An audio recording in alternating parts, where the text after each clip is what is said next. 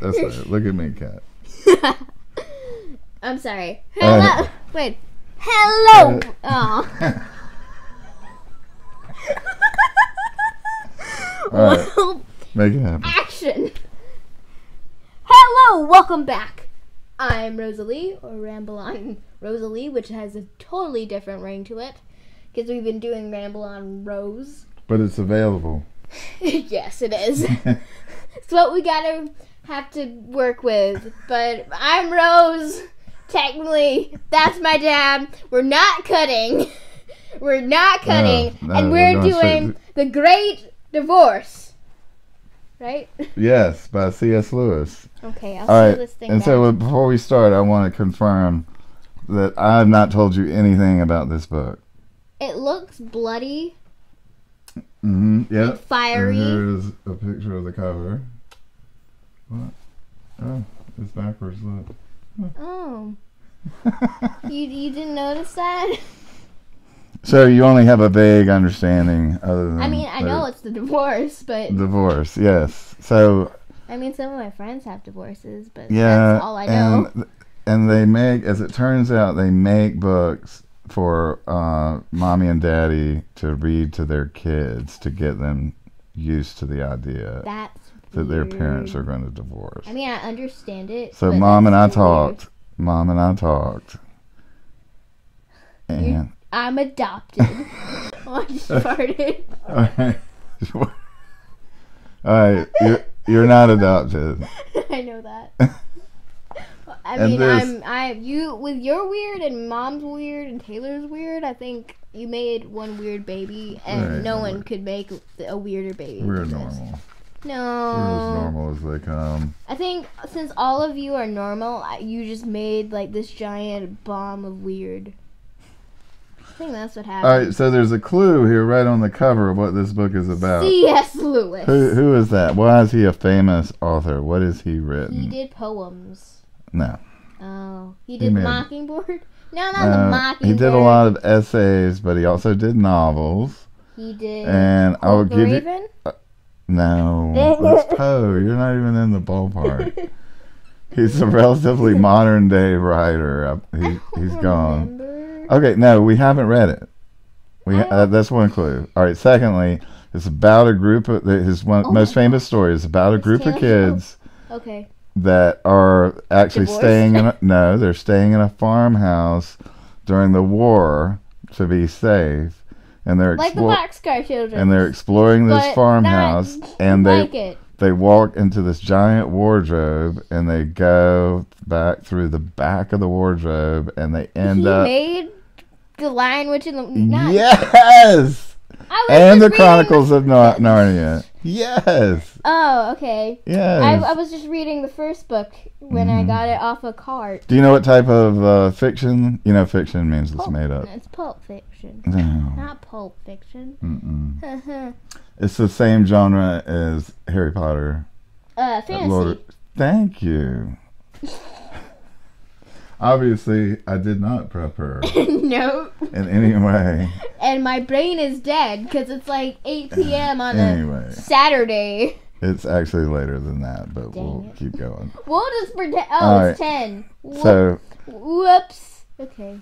this I'm is a full book of he. laughs today. This is a book so he wrote keep in mind. in 1947. Actually, it was a long time ago. And I read this, somebody recommended it when I was a little bit older than you. In the very first line of his book, he tells you what it's about. He says, Blake wrote of the marriage of heaven and hell, and I have written of their divorce. So they're like hot and cold. Eggs and, well, not eggs and bacon. Not eggs and mayonnaise. no, yeah, or oil and water.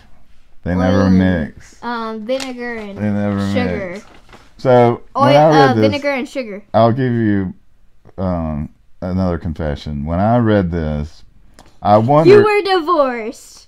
actually, my parents were going through a divorce at the time, so guess I'm that shut you up. I'm sorry. Yeah, it was painful. It was horrible. Oh wow, this must not made it help. I'm sorry. That's all right. I'll just assign more chores to you. So, I don't have any so chores I will on a confess Sunday. that at the time, I was wondering who William Blake was and what the marriage of heaven and hell was, but we didn't have the internet back then. We didn't have Google. You had this handy. But I'll also tell you that you've heard a stanza from William Blake's most famous poem. Yes. Many times from me. Yeah. Right. It was even in a book, the science fiction book. Remember the story? Whatever it was called, it was about spaceman. It's called The Tiger. Oh yeah. Tiger, tiger, burning bright in the forest of the night. What immortal hand or eye dare frame thy fearful symmetry? Why doesn't it rhyme? I don't. Why does that not bother you? I mean, kind of, but like poems sometimes they're not. I mean, it looks like it could rhyme a Y and I. So I think he was just trying to get away with it. He couldn't think of anything else. Or maybe it was to prove a point. Do you know what he means by fearful symmetry? No. I remember they had to explain it to me in English class. What about imagery? Symmetry. Do you know what symmetry is? Have you ever heard that word? Yes. It means something is... I'm not on that grade level. Yeah. It means when something is completely balanced on one side or the other. Oh, yeah. Yeah, like the human face, right? Oh, yeah. Is symmetrical. Is and the tiger's face. I don't think mine's a little symmetrical. I think mine's very... It's one of the things, weird. You know, you have 5 fingers on each hand, blah, blah, blah. Well, some people don't have 5 fingers. Symmetry. So symmetry, if you think about it, just by its existence, denotes some sort of purpose, right? Right? There's a reason you have 2 eyes. There's a reason you have 2 hands. Yeah. All right? The reason you have 2 legs. So if one there's to hold purpose, and one to let it stand. Right. So it's if there's a divine creator, then there was a plan, right? This master plan to create someone. And what does the Bible say? God created man in his own image. And the word actually Are you really getting religion into this? Yes, we're going full bore religion. To cut this out, man, for people who don't believe. No, it's not. This is not what you think. Okay. Don't click out, please. No. There's. You've messed yourself up and gone into a hole. Give me a chance and quit worrying about the ratings, okay? And I care about the people. The people are going to learn something here. So, where was that? Oh, yeah, I was just going to make it real fast. Is the image says made in God's image, and the image, the word that was actually used was talking about the face of man. Symmetry. Right? Well, not only that, but that's what I'm saying, the face. And so when they say, "They frame thy fearful symmetry," they're talking about the fearful face of the lion with his teeth when he growls, right? So... sadly, the lion is to bed. But anyway, here comes the point, because in the poem, right before the last stanza, he actually speaks to the Creator, and he says, "When the stars threw down their spears and watered heaven with their tears, did he smile his work to see?" So did God smile after he was done, right? And then here's the line. "Did he who made the lamb make thee?" Referring to the tiger. So you have these 2 images of the lamb, which is right, peaceful, pure, and benevolent, and the tiger, which is ferocious and relentless and unforgiving, right? All action, and the lamb. So the lamb is literally just a lamb, and it does nothing. Right, does no harm, and procreate. Right, but no. But symbolically also, it's just an angel. It symbolizes purity, and it was actually used as a sacrifice. Yeah. Well, remember? Okay. Yeah. So that's what I'm saying. There's symbolism. Ball. There's symbolism in both of us. So The tiger did not get slain. And so Blake's Blake's theory or his writings were very controversial at the time, which was in the early 1800s, late 1700s, right after the French Revolution, and so people were questioning all sorts of authority, and the Catholic Church, as you know, split into the Protestant religion, which is what we are, you know. You see what I'm saying? So there was this, for the first time, people were, and he was actually involved in the local press, you know, of London at the time, you know, which was kind of like a radical. They were putting out all these wild ideas to foment revolution and all that. They were actually referred to as the devil's press, you know, because they stirred people up. And so Blake wrote this kind of series of poems and stories. And what about the marriage or divorce or? I'm getting there. So his big thing was about the contraries in men and women, and that and this is what he said in The Marriage of Heaven and Hell. He said, without contraries, there is no progression. In other words, people don't change. Yeah. If one is, can I speak? Sure. Okay. So if one's very calm and, you know, cool about something, and the other one isn't, and they're very panicky and stuff, wouldn't they learn from each other? Or would they? Yeah, but he's actually talking about the inner battle going on within each person. The capacity to be both good and evil at the same time. Yeah, because traditionally, religion, you know, the story of Adam and Eve, we're all sinful, right? We have original sin. And so that's what Blake was trying to question. So he said, attraction and repulsion, reason and energy, love and hate are necessary to human existence. From these contraries spring what the religious call good and evil. Good is the passive that obeys reason. Evil is the active springing from energy. And so in his poem writings, Marriage of Heaven and Hell, he actually goes down to hell and visits and gets a tour of it.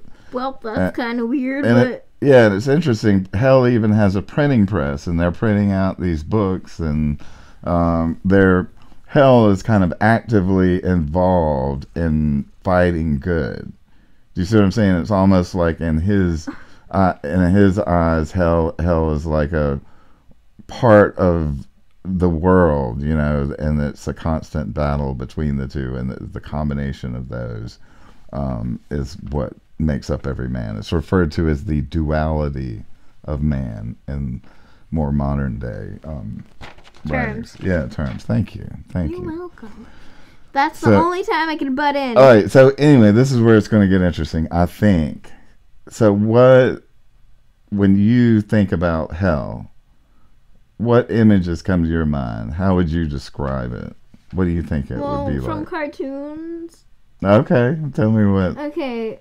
It's on the bottom of the world or whatever. Right. And it's very fiery, very red. Of course, got to be fiery. Has lava. Yeah. Is very spiky. Spiky. Oh, right. It's no place to rest. All right. No, yeah. And then very uncomfortable. I don't. Well, do you remember? Like that. Remember when we read Edith Hamilton's mythology? Mm-hmm. And there are several different heroes that went to hell. There was Hercules and. But then there's another picture. There's another picture in my mind that I would think of, where it's very gloomy and it's very dark. It's like a cave, basically, and it's very cold. Yes, no light. Right, the opposite. Right, and of it's good. Very gloomy, and it's just it's kind of light, but it's dimly lit. so you can kind of see. And how would the but people? then How do you can't think see. the people live there? Do you think they live in constant agony or what? I feel like they live. Dang it! The low battery. Oh, because some people talk too much. Some people say stuff. I don't know if that recorded, but Yeah, no, it's still going. That we Alright. just blew it again, but keep going. okay. I feel like it would be very sad and gloomy, and everyone would be very depressed. Yeah. And everyone would just live in sadness Well, and anger and hatred. Let me. I think I mentioned one of these, but there was a famous Got Milk commercial, Got milk? and the guy, you don't realize it, but he's just died, and he thinks he's going to heaven because he walks into a kitchen and there are these awesome cookies there. Yay! Yeah, and the guy starts saying, "Oh, these are the best cookies in the world. This is great." And then he says, "Where's the milk?" And then the guy turns into a like a devil, wearing horns and all that, and says, "Milk? We don't have milk." Oh no! Yeah. Do it they was have great. apple juice? Surprisingly, apple juice is But there was a another one. substitute. And I don't remember if this was like an old TV show called Outer Limits, or I think it was something like that. That did this one short show, and it showed this guy, and he was like Excuse me, He was I'm kinda very like a- uncomfortable. he was kind of like a hippie biker type or whatever, and he was wearing chain around his belt, and looked really rough, and he was in a waiting room, and the devil was there, and he said, Deal with the devil. and he had just died, and he was like, he says, "Here I am, I'm ready to see hell and all the chains and fire and stuff like that. And, this is my kind of place. When are we going to get there?" And he says, just wait, you'll be there. We're just Shortly. waiting in the time." And it turns out the other people in the room are like all these old ladies and old men that are like so boring, and they keep telling him the same story and asking him questions and bothering him, and he gets madder and madder, and finally the devil comes back, No, dearie. and he says, "Man, you got to get me out of here. I'm ready to go on to hell, where all the chains and the fire and the stuff." And the devil laughs and says, "You are in hell." Oh, no. So he's going to have to spend eternity with all these people he hates. I mean, if the old ladies had sugar snaps or like hard candy, I'd be okay, But if they don't, I'd be serious. No, mad. he was completely miserable. It was awesome. I mean, it was a big twist. It was awesome. Yeah, a big twist. Big twist at the end. Very sad. Well, for nobody the man. would want to go there because you probably would get more than you bargained for. I'd probably sleep through the whole thing. But one of the things that I discovered and finally researching, well, I'll use air quotes around research, William Blake, was that in The Marriage of Heaven and Hell, he has this great description of hell. And I'll read it to you. Did he go to hell? Yeah, that's what I'm saying, that was part of his story. He wrote it in the form sort of similar to an epic poem. Remember the epic poems where the visit C.S. to hell Lewis- was always, yeah. So C.S. Lewis made this character named Blake, correct? No, we haven't even gotten to C.S. Lewis. What he said was that Blake wrote of the marriage of heaven and hell. And he says, I'm writing of its divorce. And we'll soon find out what he means by that. Yeah. But that's what I'm saying, that Blake had this idea of an active hell that was part of everyone's lives. The people, everyone down there was working together to basically be the opposite of good. Yeah. But he has this great description of hell that I thought I would read to you. How does he know hell so well? Well, there have been different writers over the years who have tried to describe it. John Milton wrote Paradise Lost, and so it's an epic poem that is actually the story of how Lucifer was kicked out of heaven and how he started his kingdom in hell. And there's a lot of fire and brimstone in that. We need to read that. Huh? We should read that. It's a hard one, baby. I took it in college. It's hard. There is. He takes every single book in college, man. Well, if you're an English major, you have to. Yeah, you have to do that. You don't have to, but it makes you. It puffs you up a little bit. Yeah. So you can say, "Oh, did you take the Milton course?" No. That was dumb. Yeah. So anyway, but it was a hard read. But it has the greatest line. One of the greatest lines about the devil, which is, "Better to reign in hell than serve in heaven." That was from Milton. Yeah. I wouldn't. But he so.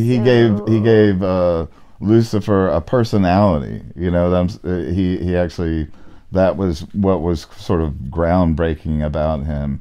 And I guess I was just about to get into this, but C.S. Lewis, along with that epic poem, and then also the other big epic poem that everyone points to regarding heaven and hell is Dante's Divine Comedy. And his last name was actually Alighieri. Can you say that with me? Dante Alighieri. Yes, and he actually, it took him 12 years to write it, and he got it published 1 year before his death. Isn't that awesome? And it's considered crazy, man. It's considered one of the greatest poems ever written. Alighieri. And it is the story of a first-person story of him going to hell, and he meets Virgil, the poet, who is the great Roman poet. And Virgil wrote the story. Do you remember the story?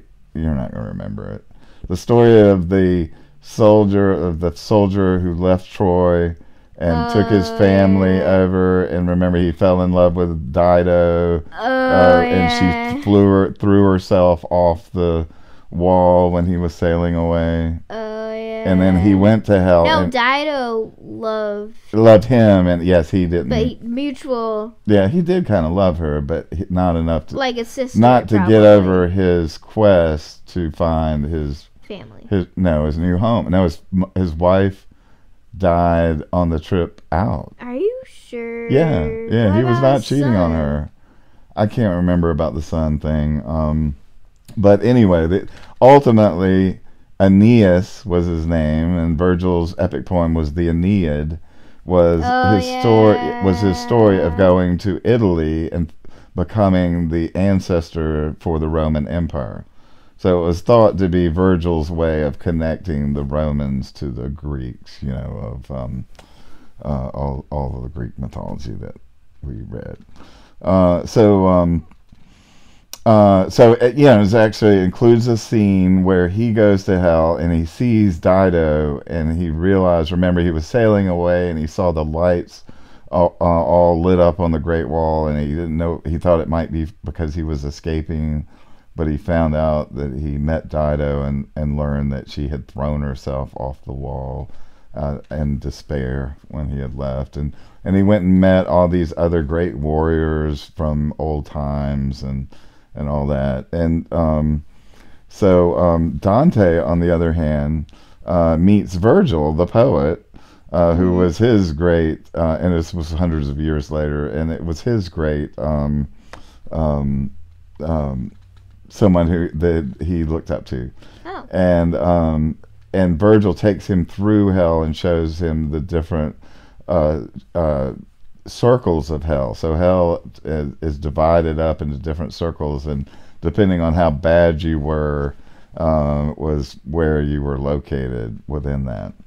And then Virgil takes him up to a place called Purgatorio, which is, I don't know, have you ever heard of purgatory? Yes. Do you know what it is? Jail.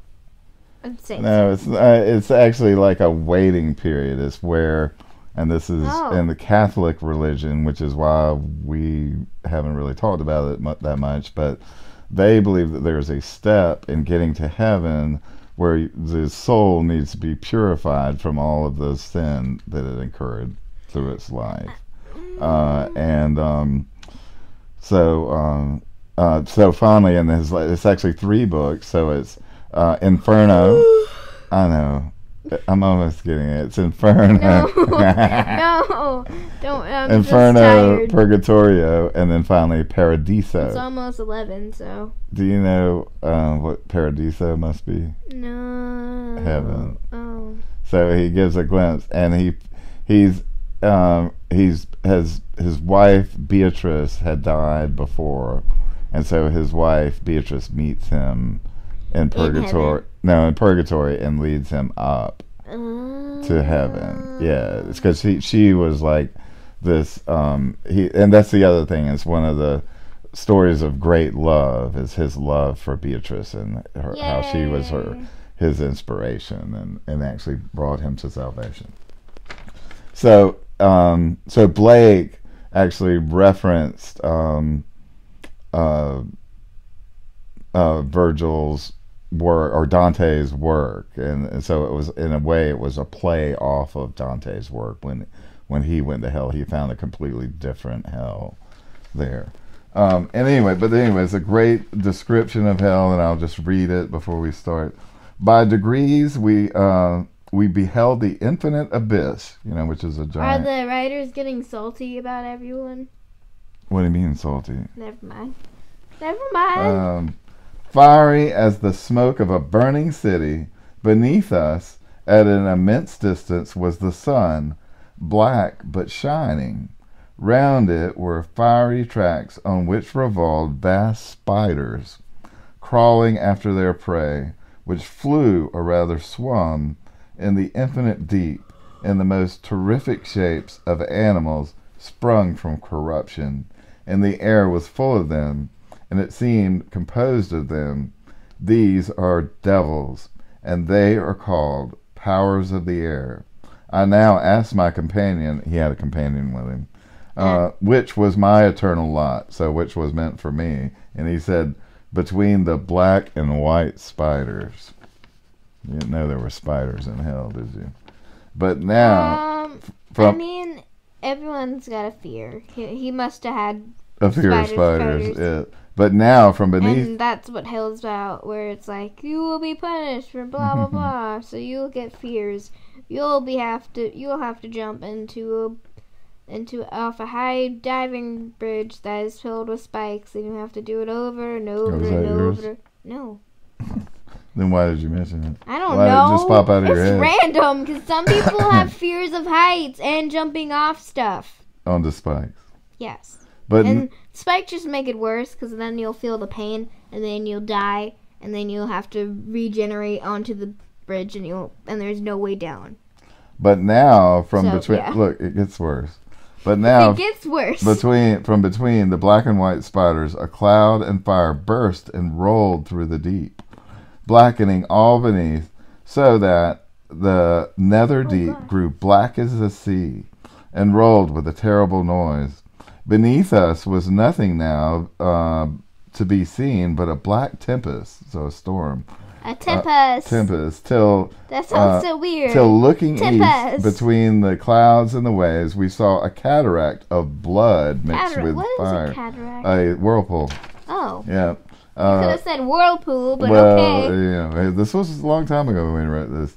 The cataract of blood. Call it a whirlpool. Blood mixed with fire, and not many stones thrown from us appeared, so not too far away, and sunk again. The scaly fold of a monstrous serpent. At last, to the east, distant to about 3 degrees, appeared a fiery crest above the waves. Slowly it reared like the ridge of golden rocks, till we discovered 2 globes of crimson fire, from which the sea fled away in clouds of smoke, and now we saw it was the head of a leviathan. Which is a sea serpent. And his forehead was divided into streaks of green and purple, like those of a tiger's forehead. And soon, see, wasn't it worth it?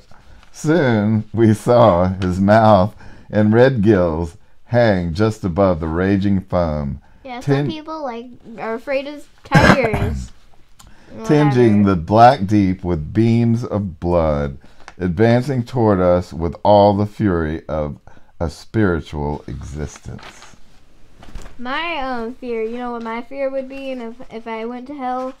What? Being eaten by, being attacked by roses. Oh no, pollen. Pollen and roses. You don't have allergies that bad. No, it's terrible, man. Hmm. My nose gets all clogged up, and it's terrible. So, we'll read a little bit more of the preface, and I think you'll see where he's going. But what I can promise you is he gives a very unique vision of both heaven and hell. Okay? Got it. All right? It's going to blow you away. He is actually more, and he actually got the idea from reading a science fiction story. Cool. Which one? He couldn't remember the name of it. Yeah, well, he's about to say, he'll explain. C.S. Lewis, man. He'll explain it. He explains it in the end of his preface. He says, he's like, oh yeah, it was this one. He actually says it. Sorry that right I'm messing here. up the mic. I'm sorry if this sounds weird in No. the microphone. I'm trying to fix it. Help, I can't fix it because I have one. Oh no, I have one arm and with a baby, and then the other arm. He says first. Trying to fix it. All right. Okay. He says firstly, I must acknowledge my debt to a writer whose name I've forgotten and whom I read several years ago in a highly colored American magazine. He's British, by the way. Of which they called Scientification. Hopefully you can hear me, by the way, because I put it on his sleeve. Scientific fiction. The unbendable and unbreakable quality of my heavenly matter was suggested to me by him, though he used the fancy for a different and most ingenious purpose. Ow. His hero traveled into the past and there, very properly, found raindrops that would pierce him like bullets and sandwiches there you go. that no strength could bite. Because, of course, nothing in the past can be altered. I, with less originality, but I hope equal propriety, have transferred this to the eternal. If the writer of that story ever reads these lines, I ask him to accept my grateful acknowledgement. Well, he probably did. But then he probably died, actually. He ends it, he says, but the transmortal condition... Did C.S. Lewis die? Yeah, he's gone. Oh, okay. I think he lived up until the 60s or so. Yay. Maybe early 70s. He must have a short memory. All right, and in the end, he says... But I also do so. In the end, he says, I beg readers to remember that this is a fantasy. Fantasy? It has, of course, or I intended it to have, a moral. Oh, and that's what I should have pointed out about allegories, is that they have a moral. There's the story, the most famous allegory is Pilgrim's Progress. Oh, yeah. And it's about, the main character is called Every Man. Every man for himself? Yeah. Sorry. No, it's every man is like, you can relate to this guy. And he meets all these people like Mr. Hateful and whatever. Mr. Happy. And so that's what you Mrs. look for. Glad. Yeah, and so Dante is also considered an allegory because it's not only just this journey, but it's a journey meeting all of these different souls and what their fate was finally met. Yeah, so that's what I'm saying. And that's the other thing about this book. You'll see other characters other than the first person narrator, and they all have problems. And you know, you can see a little bit of everyone's personality. So this, and I'll just go ahead, this is the last bit of English, but I think you'll appreciate this. Most books are either plot driven. You know what a plot is? It's like the story, right? Yeah. What's going to happen? Yes. So like a great example of a plot driven story is Harry Potter. What's going to happen to Harry? Is he not gonna die? Is he gonna die? When's he gonna fight Voldemort and all that? And they have great characters, right? But the characters all end up dying. All right, but here's my point: they have great characters, but they're not necessarily useful. The whole part. Main. Some of them, Ross. I mean, not Ross. What am I thinking of? Ross. Dang it, Ron and Hermione. Right. So and like sometimes we get to know them. Yeah, we get sometimes Ginny. Right, but we don't get to know many of the characters very deeply. But we know, unless you read the book. Yes, but nevertheless, that's probably an example of a plot-driven. But then they have character-driven, which a great example is Mrs. Bridge, right? It's a random series of stories about Mrs. Bridge, but what really makes the book is learning Mrs. Bridge's personality. Another example is, remember when we read As I Lay Dying, and Aunt Bundren, remember the evil husband that just obviously didn't care, and Addie Bundren, the mother that people thought was so good, but she also was evil. Yes, she wanted to be out of there. She hated her life and all that, even though she felt obliged to be out there with that strange family. So anyway, and so this, on the other hand, is an allegory, and it's designed to make you think. Huh. Yeah. So that's why I think you'll like it. So I don't think that much, but okay. All right, I'll skip the rest of the preface. Okay, so just I'm sure that will do. A little bit of a rundown of the preface. Well, it's pretty good, and it's only a couple of pages. Let me start. It's hard to give it a rundown. The first episode. I can't really say it any better. Look, he'll say this. He talks about Hero to the Great Divorce. This is not because I think myself a fit antagonist for so great a genius. So in other words, that's pretty ambitious to take on Blake. Okay, next page. All right, wait a minute. The attempt is based on the belief that reality never presents us with an absolutely unavoidable either-or. That, granted skill and patience, and above all, time enough, some way of embracing both alternatives can always be found. The mere development or adjustment or refinement will somehow turn evil into good, good into evil, without our being called on for a final and total rejection of anything that we would like to retain. This belief I take on to be a disastrous error. Okay, so error of comedies. All right. I guess this is his main point. If I can find the first of the page. Hurry! I'm sorry. Oh, no. I'll edit it out. No, we're good. All right, we're good. Time-wise too. We could. You cannot take. Listen to this. You cannot take all luggage with you on all journeys. You have to drop off some books, man. On all journeys. On one journey, even your right hand and your right eye may be among the things that you have to leave behind. What do you mean?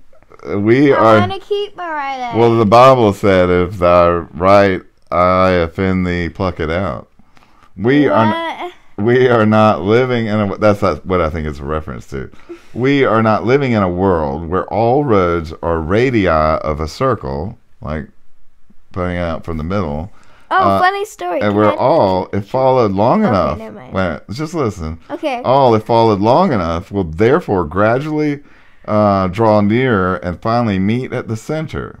Rather, in a world where every road... and this is the important part, because this also makes me think of The Road Not Taken.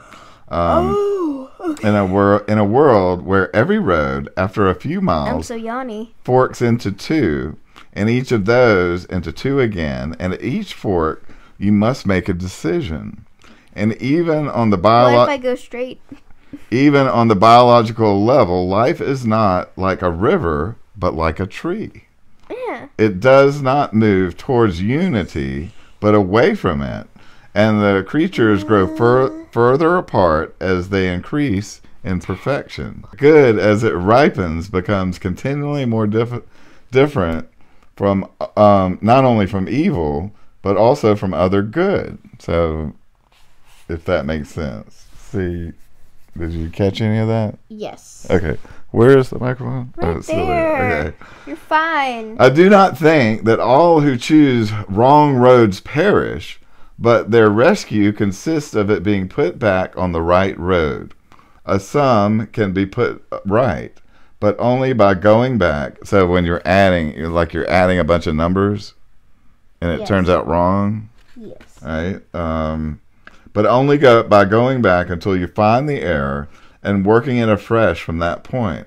Never by simply like spelling mistakes. Never by simply going on. In other words, if you have a mistake in math, you can't just keep going on. Or spelling mistakes. Yeah, or spelling. I don't think math. I like the analogy with math better for some reason. I like the spelling because if you were sending somebody a text and when you messed up like literally everything, and it was a very long text, and it's just like, can you go to jail tonight by accident? Oh, okay. All right. It's very weird and confusing to the other person, and then you have to explain it. All right, listen to this. Okay. See if you agree or disagree. Evil can be undone, but it cannot develop into good. I mean, yeah. You can. Time does not heal it. The spell must be unwound bit by bit with backwards mutters of deserving power, or not, or else not. It is still either or. If we if we insist on keeping hell or even earth, we shall not see heaven. If we accept heaven, we shall not be able to retain even the smallest and most intimate souvenirs of hell. I believe to be sure that any man who reaches heaven will find what he abandoned, even in plucking out his right eye, and it has not been lost. That the kernel of what he was really seeking, even in his most depraved wishes, will be there, beyond expectation, waiting for him in the high countries.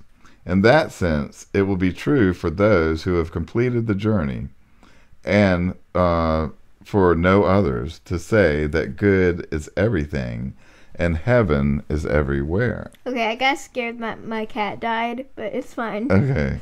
We're good. But we, at this end of the road, must not try to anticipate that retrospective vision. If we do, we are likely to embrace the false and disastrous converse and fancy that everything is good and everywhere is heaven. That's not true, right? No. But what you ask... It's not true. But what you Unless ask... you're in, like, heaven itself. And what... And it is heaven. Right. And what you ask of earth. Earth, I think, will not be found by anyone... Earth is heaven and hell, but... Earth, I think, will not be found by anyone to be, in the end, a very distinct place. Yeah. I think Earth, if chosen instead of heaven, will turn out to have been all along only a region in hell. Yep. And Earth, if put second to heaven, to have been from the beginning a part of heaven itself. Well, that ends it here. Thank you for joining us. Thank you, Dad, for reading. And we'll see you next time on The Great Divorce. Bye.